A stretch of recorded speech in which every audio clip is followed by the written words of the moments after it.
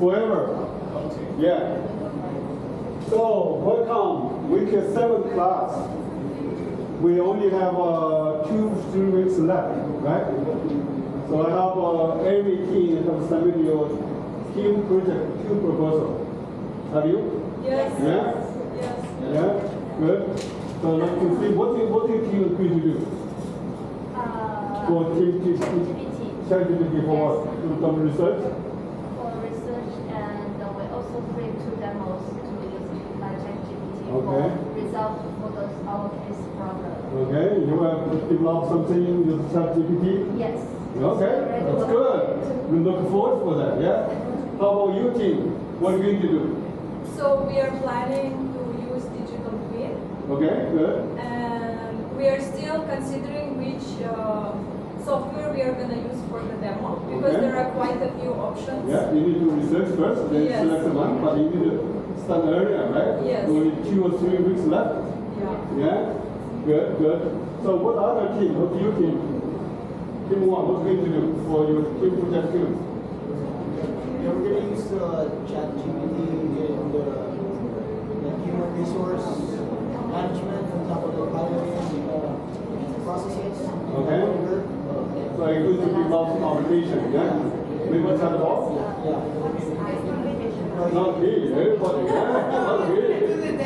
Everybody, every team, right? Team ChatGPT is presenting you guys excellent opportunity. I spend every day 5-6 hours on ChatGPT. Maybe check, you know, and have Metaverse, which is my outcome, right? Have you ever checked that? Yeah? I'm on hype, me. You guys should be crazy about ChatGPT because it's your lifetime experience.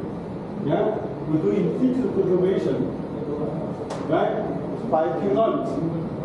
This will transform your life in the next 5, very soon, 2-3 years. I will tell you why that's so important. So you guys the right timing, and you know, if you are about to graduate, right? You should use this code to get a job. That's a great job. Yeah, really good job. ChatGPT is reliable. Doesn't matter. You see, I'm very reliable. You know, just be reliable. You are old already. Yeah, something new. It's not something unreliable. Because sometimes if you feel the answer is not correct. It's okay, it's good thing of beauty. Every new innovation, you are not to catch it. Then the society will put together, not only you, we are put to the next wave of revolution. Right? So I will preview how that works. We will preview for you. Then we talk about today about CRM, customer relationship management. Okay? Yeah, so you use for sales, marketing support, right? And then I'll give you more time on the ChatGPT to give you some demo tools, right? I want to teach you that you guys will see how you use tools to revolutionize your life, become rich, become famous, right? Like Bill Gates, right? Bill Gates is a Harvard, Harvard computer science, and grade 2. When he got, the PC, right? Because it's just quick.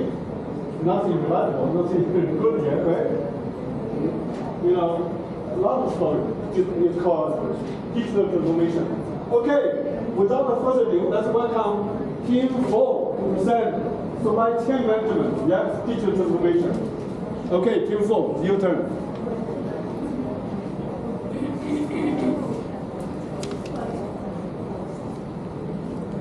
Team, welcome, one more welcome. Yeah. Maybe after being, wait 1 second, let me just Professor, don't start the timer. Oh, no, you're not. Okay, you tell me. I'm fine. Hi guys, we are team number 4 and we are very much excited to present Henkel case. So small disclaimer, one of our team members got COVID positive and he couldn't come today, but he will be present with us digitally through the laptop. So yeah, at one point you will see him on the laptop presenting as well. So everyone say your name, right? So I can record it. Thank you. Good morning, everyone. We are Team 4, and my name is Galandeep Kaur, and we are here to present the Henkel digital transformation case study. Coming to the first part of the slide, and that is company background and historical timeline. And here I am going to talk about little bit about company background and historical timeline. Firstly, what is digital transformation? Digital transformation is the integration of digital technology, all the areas of business, fundamentally changing how we operate and transfer values to the customers. And Henkel is a German multinational cosmetics and a German international company that produce materials. And Fritz Henkel and two other partner who is the owner of the factory producing sodium silicate. Its first product was a silicate detergent, and its headquarters is located in Düsseldorf, Germany. And the company was founded in 1876. And the Dutch company was originally organized into three business units. That are laundry and home care, beauty care, and adhesive technology. And the company also uses information from research and development service to produce a new product in the production process. And also to fit in the competition for a long period of time, the company also uses social media platforms to interact and influence its customer. Now coming to the second year, 1907. In 1907, Persil was launched as the world's first self-acting laundry detergent, and which was organized as the cornerstone of Henkel growth since then. The Persil growth was twofold, and as it's eliminating the physical task of washing clothes by hand, and it's also use the bleach and the detergent to wash the clothes instead of chlorine. And it is a detergent, and today Persil is considered as #1 German detergent, and also one of the most popular brand of the laundry home care business units. Then coming to the 1992, here the Henkel entered into the cosmetic markets. In 1991, the Henkel integrated into its adhesive business and supply chain technology business. In 2008, Henkel commits to becoming a climate positive company, and to achieve this objective, it is working with its supplier to maintain a sustainable packaging, and also commits economic program. And in 2012, Henkel announces 2020 plus strategy, and their main aim is to transfer more information and to all the operators, so they can operate their all the operations successfully. And in 2017, the company launches Henkel X, the internal and external unit, to connect with the startups and digital innovators. In 2018, the Henkel introduces a new business model for its adhesive business, offering smart adhesive solution. And to achieve this, the company focus on three main areas: using sustainable packaging, developing a using sustainable material, and also focus on the sustainable material. And in 2020, Henkel expands its footprints in China as it launched the new e-commerce platform from where the customer purchase the products online. And since there is a despite decline in the global economy due to the COVID-19, at that time COVID-19 as its own peak, but the company delivered robust performance due to its various factors. The factors are the sufficient investments and the. So who's managing the time? Since it's too long already. Yeah, okay. Yeah. In 2021, Henkel continues its digital transformation efforts and focus on artificial intelligence automation to enhance the efficiency and innovation. Next, my friend Isha will explain you about the financial statement. Make sure you cancel your time, right? About 3 minutes. So hi guys, I am Nisha Kakaya and now I'm going to present our financial position statement. So Henkel reported a momentum gain and continued growth in its quarterly financial reporting. So each of the various business units experienced double-digit nominal and organic sales growth across all business units. They made group sales of approximately 6 million euros. So this was scientifically reported 11.3 nominal growth and 17.3 percentage increase in organic sales. So based on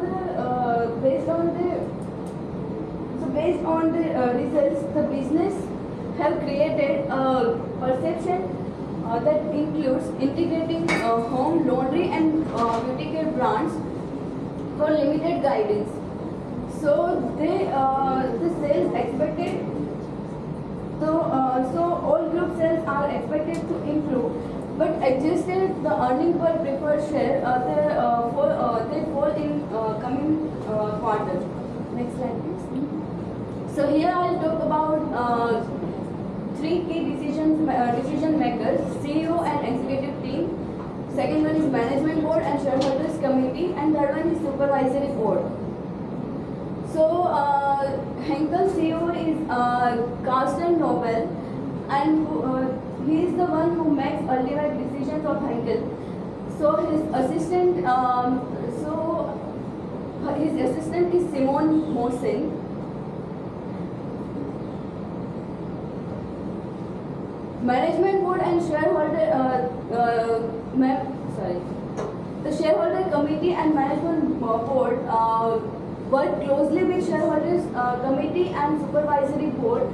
The shareholders committee and management board meet regularly to discuss company's current and future directions. So here supervisory board also works closely with management board to ensure compliance with legal requirement on corporate governance standard. So further we'll continue smart. Thank you. I'm Ming Wong. I will discuss the five plots of the Henkel case. Overall, we after the analysis, we believe that the overall risk of Henkel is low and safe because of its stable operations. So for the rest of fuel engines, Henkel supply chain division was pioneered the ISO 14001 energy management certification process achieved in 2010 for all 28 global production sites. At that point in time, the efficiency of supply chain management approximately achieved in timely manner, and the restriction of engines are high as Henkel's products include some ingredients of poison elements. The supplier bargaining power is also low because real-time control of inventory and production with good connection among suppliers is a result of the certification process and denied the Henkel CEO sustainability dimension. Its main energy consumption entity globally and in real time. For example, time-sensitive networking for established industry furtherment solution. 5G is likely to become the standard wireless technologies of choice. The effect of substitutes is medium because of the concern of the environmental friendly problem and the extreme climate reasons. So the customer may be more demanding on the environmental friendly products. So it's also enhanced Henkel to innovate more environmental products. The customer bargaining power also seems low even they have too many competitors because Henkel provides a good quality and stable supply of its products out of the variety, and the competitive variety is also low because Henkel and both automation and quality control in its operation include appliance of the predictive analysis and continuous improvement. efficiency of energy consumption are a very best part of the Henkel's production for its sustainability. As it combines the CEO sustainability goal. Thank you. So Mario will be in the You can maybe go a little closer.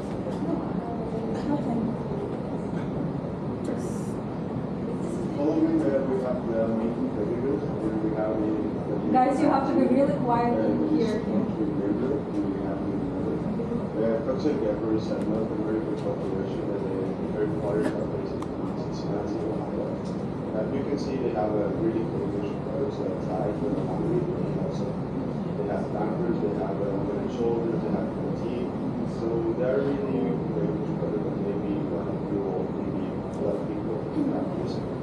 Now we have Big that is a Swedish and Dutch corporation that requires money. So they also have a famous product like more for the soups, food, and Metaverse for IDs. We have Dove for deodorants. So they also have really important products that use a high competition. So we need to know that they're making these high quality products. So they also have ice creams. So we need to have a good development after this competition because it's not really easy. Next slide, please. Now we have what is the customer and IT development, and we know that Henkel have a lot of customers that are using policies like customer, benchmark, like people like us. They're being trying to buy a lot of these, but also a lot of companies who support the cleaning, the laundry, so a lot of corporations use these kind of products. So Henkel try to make a lot of development because of the high competition they have. Because you deliver and you have a lot of brand developments also. So they are trying also to get ahead of the competition with their clients, customers. We know that they are selling products at low prices. That is a good way to do the competition, also to invest. We know that they should have some components, some development like it's good lab, and all of these ones are some for all the beauty products they have, like dial. So these are really good. They also use the flower. One usually but they are trying to make it a little bit easy. And also, so I believe that Henkel have a good potential with what they want to do. So we will see the next. Okay, let's move to next. Very good. Thank you very much. Yeah. Okay, let's move. Otherwise, very time. So, my name is Asia, and I will be talking about the digital transformation initiatives of Henkel. So, in general, Henkel strives to use the cutting-edge technologies in their supply chain management and in general in their plants. And in fact, in 2021, World Economic Forum recognized them as the front runner of the fourth industrial revolution. So they use a lot of, like I said, cutting-edge technologies such as IoT, robotics, AI and machine learning, digital backbone, and fifth-generation cloud computing. So I will be talking in particular about two of the technologies that they use. First one is called fifth-generation cloud computing, or as they call it internally, Henkel Data Foundation. It is a very powerful analytical processing data management platform that uses fully elastic cloud computing. So that platform is able to process more than million data assets coming both internally and externally. With that platform, Henkel successfully was able to have different business and business use cases. And for example, some of them include digital twin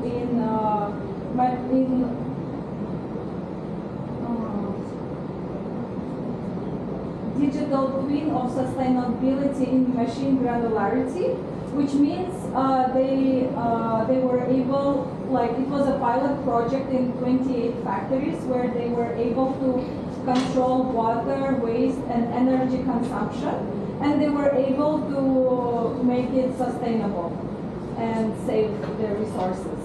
And the second one that I want to mention is digital end-to-end dispatching and tracking system, which is basically covers the right time delivery to customers. Based on the platform, the customers are able to know when exactly the goods will be delivered, and it uses the GPS tracking system, and then the weather, the factory outputs, and considering all those data assets, they're able to know when exactly the delivery will happen. And the second one I want to talk about is called Digital Backbone. It started back in 2011 as a sustainability initiative, and it was supposed to run only for 11 months, but it ended up successfully running for 2 years. And initially it was launched in 30 factories.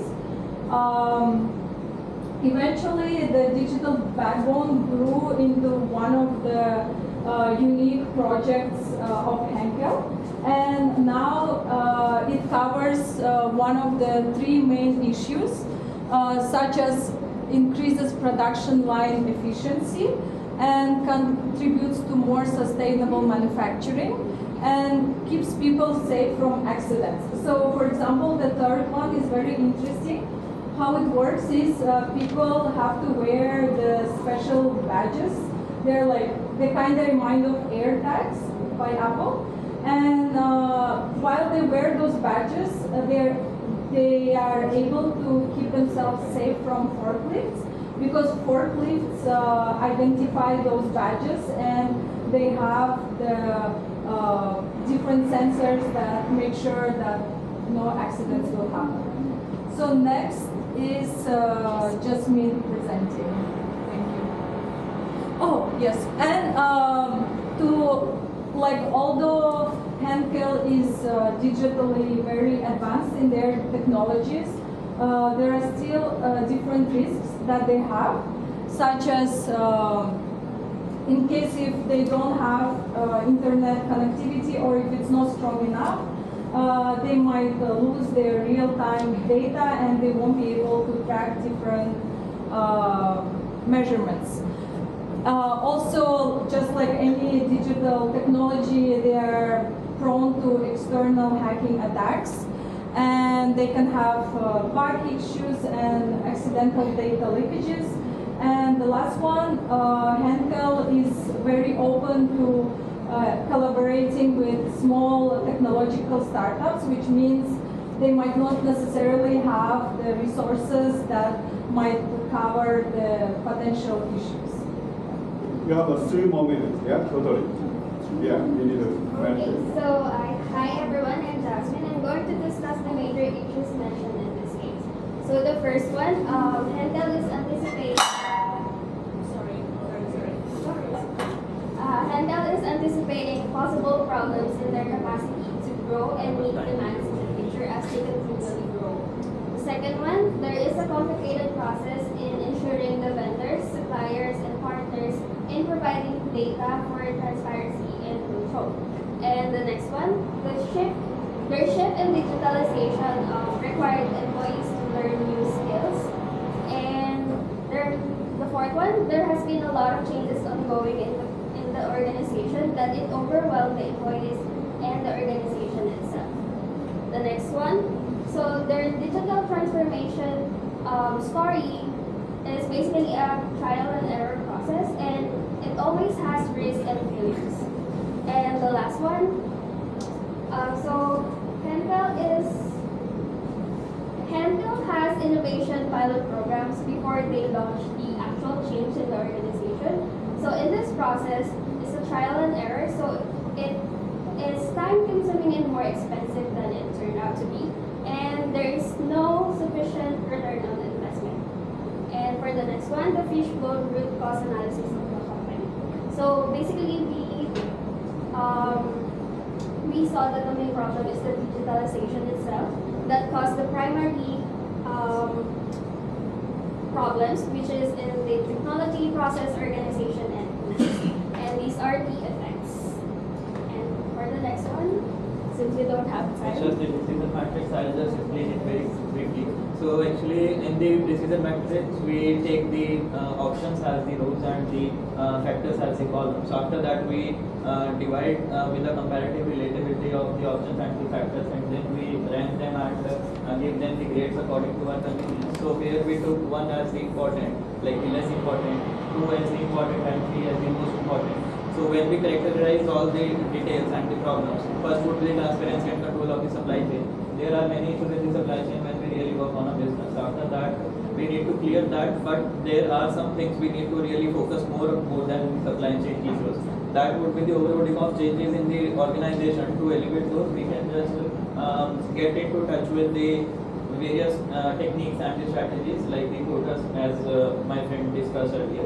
So we can just use those techniques to overcome the changes in the organization. Those would be the change management strategies and techniques, which are generally employed with big companies, and many big organizations do employ these kind of strategies to overcome the supply chain and many other issues working in the change management. After that, the decision and the recommendations which we could give to the Henkel according to our research and the discuss, we can say that Henkel must continue to invest in the digital transformation strategies and techniques. That would be the ZAT, Spark, and RAQN, and partnership with Adobe to improve its seamless wireless connections. After that, they can invest into 5G and the TSN, time-sensitive networking, so that they can really get a boom into the business and keep up with the pace of the modernization with the people in the real world who are really demanding something from the modernization, and the technologies are moving. So they really need to keep a pace with the other organizations so that they don't feel a boon or pain in the industry if they really compare themselves to other organizations. As well as Henkel must prioritize sustainability in digital transformation, because according to the time is increasing, so the digital transformation is also changing, and there are many differences. As you can see, all the AI software and everything is changing right now. So there are many advances and changes in the culture. So that's only we really need to take about. Okay. Thank you so much. Thank you. Great. That's a very interesting case for supply chain management. I have a question, if they allow me.